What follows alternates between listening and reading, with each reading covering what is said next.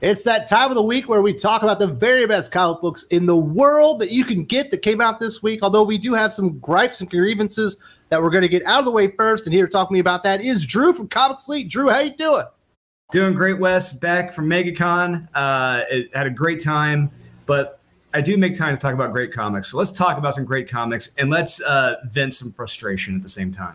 So here's my frustration. This week absolutely sucks. We only have 4 comic books that we're going to talk about and recommend, and we will get to that because there are 4 very good comic books that you should be reading, in my opinion.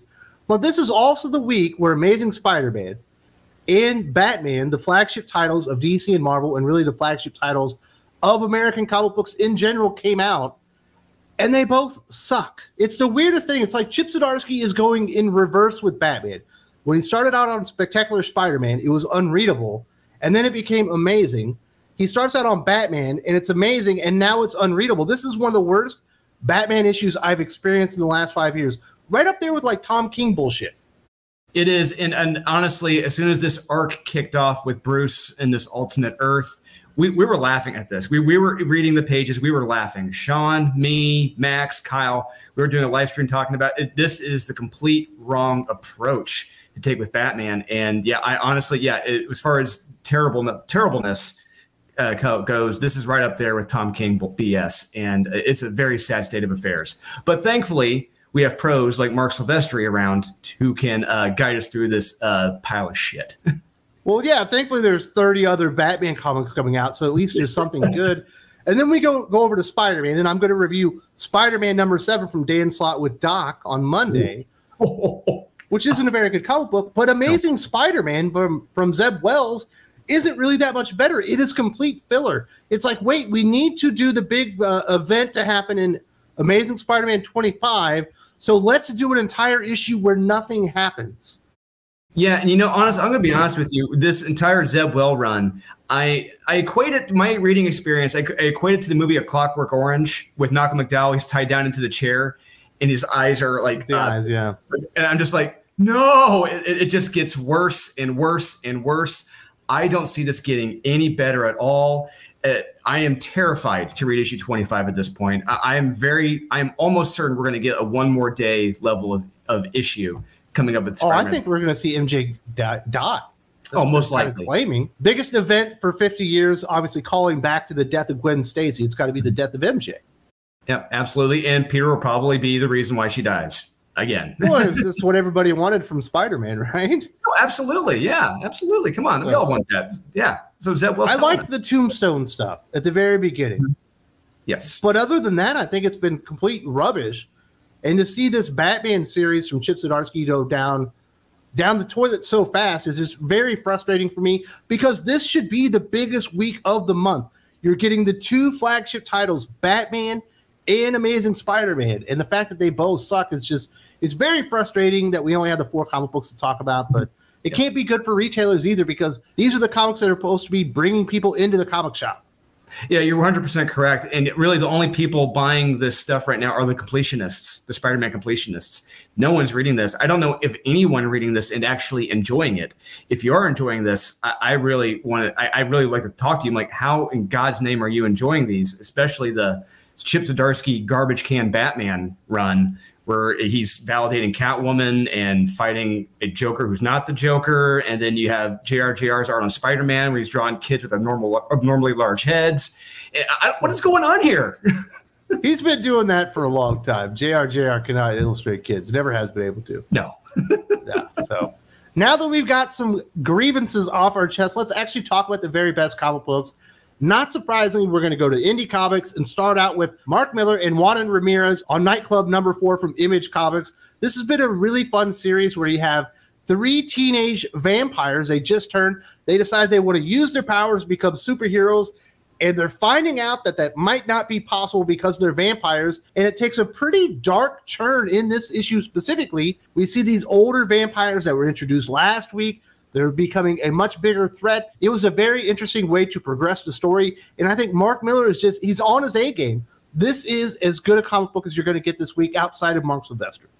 You are 100% correct when it comes to Mark Millar right now in his writing. This is arguably, I mean, even going as far back as 2000, 1998, whenever Mark was writing stuff, this is the most consistently great Mark has ever been. Because I remember in the past, he would have one or two comics that one would be okay, the other one would be great, but you could tell like he was multitasking a lot, but in struggling. Here, everything across the board Mark is doing is fantastic, and I think we are seeing the prime of Mark Millar right now. And in this issue, for example, I love the opening sequence of this with our vampires being rescued from bomb. Yeah, the bomb. Yeah, love it. And they go into a hospital, and the one guy just bursts into flames, and everyone's freaking out. Security's shooting at him. It's hilarious. I love it. And the other vampires are on the run from the cops. We also learn a little bit more about the rules with the drinking of the blood, specifically needing it to be fresh when they drink it. One of them tries to drink an old cadaver. Doesn't turn out too well. We also get the return of that detective, Lascaris. Is that how you pronounce his name? Lascaris? And yeah, he's not too happy with how things have turned out for the teenage vampires. Yeah, Mark Millar at this point, he can effectively do no wrong. This series is just so very action-packed. It's kinetic. The dialogue is near perfect. The art is terrific. If anyone out there is not reading Mark Millar comics, I'll say this. You are wrong. Please do check this out, guys. This is so much fun. If you are not on the Mark Millar bandwagon in 2023, you are absolutely doing comic books wrong, specifically Nightclub, because it's $1.99 an issue. Yes. My goodness. It's the only other comic that comes close to that price-wise with the quality is Gunslinger from Tom McFarlane and Brett Booth. This is right up there. Yeah, it's just amazing that he's putting it out there, that kind of quality at that price. Absolutely the best value you'll find in comic books. Let's go over to the big two because we don't got a lot to talk about. From Marvel Comics, Joe Fixit, number 4, Peter David, Yildiray Cinar on this one. Another very fun, action-packed issue here. We start out, we see that the Hulk has entered this big pit. Spider-Man sees what's happening. He comes out, and there's a little bit of a skirmish. There's also a really funny moment where Joe Fixit delivers Spider-Man to Kingpin. They remove his mask, and he has his face painted as Spider-Man, which I thought was really clever. And then we get a three-way dance between Hulk, Kingpin, and Rhino to end the comic book? Are you kidding me? This is fan service in the best way possible. And forget the other villains too. Get Electro, Count Nefaria. Every villain. Every villain. It is so fun. This comic is fun. This is what you want from a comic book. This is what you want from a Marvel comic. And Peter David, even though he's not in the best of health, he's writing circles around the other jackasses at Marvel right now. It's amazing what can be done when you know at the core what a Marvel comic book should be, especially when you have Hulk and Spider-Man. I'm going to say this again. Peter David, I'm not saying he's on his deathbed, but he's not in the best of health, and he's kicking everyone's ass right now in the Marvel.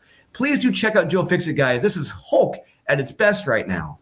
Absolutely. You get the best of Grey Hulk, really fun issue. If you're looking for a really in-depth, complicated story, not the comic book for you. If you want some fun, action-packed, exciting moments with superheroes and supervillains, absolutely the comic book for you. Let's go over to DC because we have 2 recommendations from them. First up, Batman and the Joker, The Deadly Duo, number 6, the penultimate issue of the series, Mark Silvestri writing and illustrating. We get a lot of explanations for what's been going on and the big mystery and the jigsaw puzzle that's been putting together in all the things that Joker and Batman had to go through.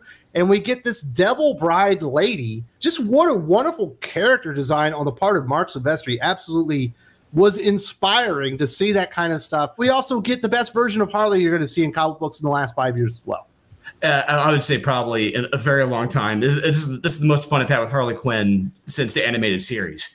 But I'm gonna come in hot with this because I got a lot to say about this series as well as alleged Batman fans. Once again, this comic was the best reading experience of the week, and it's Batman at his best. We learned the truth about Amanda Sims, the bride. What happened to her, and it's messed up. I'm going to say this now. Going as far back as with DC in the New 52, this is one of the best new villains created in the Batman Rogues Gallery. Yes, I just said that, and I'm right. If you disagree, it's okay, but you're wrong. A novice would say The Court of Owls. A grade schooler would say Punchline, Miracle Molly, or the Moon Knight ripoff. But they have been Who Laughs. Batman Who Laughs. They've all been ran into the ground repeatedly now, and most of them are just forgotten. Amanda Sims, this character, she is insane. She is a murderer. She's twisted. She's brutal. She's cold. And she wants to create a new Gotham with her children, if you will. And she's not She won't stop for anything to see that happen.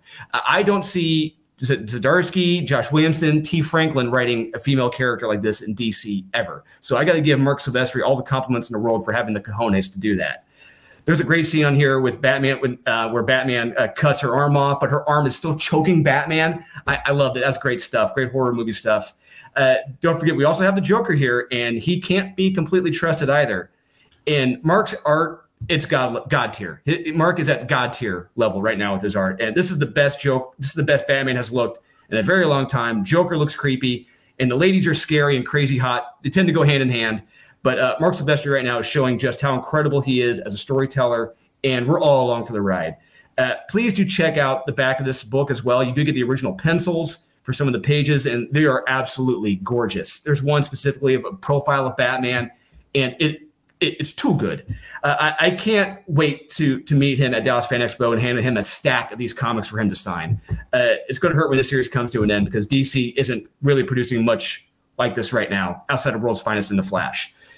I'll say this again for the cheap seats. If you're not reading this, you are wrong. Please do check out Batman and Joker, the Deadly Duo. Fantastic comic book this week. Easily the best Batman comic book that you're going to read this week and probably this month. Just fantastic stuff. Mark Silvestri has still got it, baby. And there's no doubt about it.